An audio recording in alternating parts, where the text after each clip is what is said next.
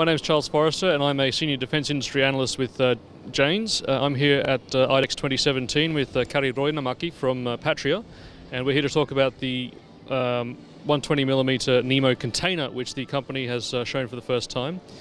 So Kari, can you tell me a bit more about the system and how it's come about?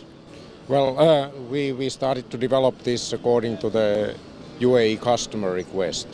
And their request was to have a NEMO motor system on a container which can be transported and fired on a move, on a sea container, on sea, so on a vessel or on a vehicle or on a base, military bases. And I understand you're also looking to have the container mounted on a truck in the future. Yeah, correct. That's fine, because we have also inquiries of can this be transported with a lorry or a truck, and can it be fired on the move also from the vehicle, and that's the answer, that it is possible. And how much testing have you done so far, and what tests are you planning for the rest of the year?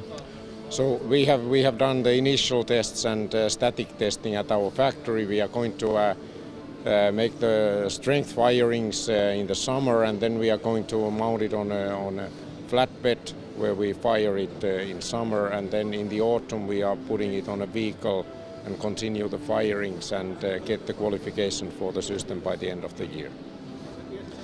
And have you received any interest from anywhere other than the UAE Navy? Yeah, we have had interest from the Finnish and Swedish Navy and the Far Eastern countries also, and some of the European countries shown interest in this kind of a system. And it's very modular in that you can put it on a boat rather easily. Is this going to be a key selling point for the product? Sure, because that's one of the things which we started to think about, was that it has to be easy to be transported, it has to be easy to put on a different kind of vehicles or vessels, and continue the firing mission on the boat or on a vehicle. Kari Roinamaki, thank you very much for your time. Thank you.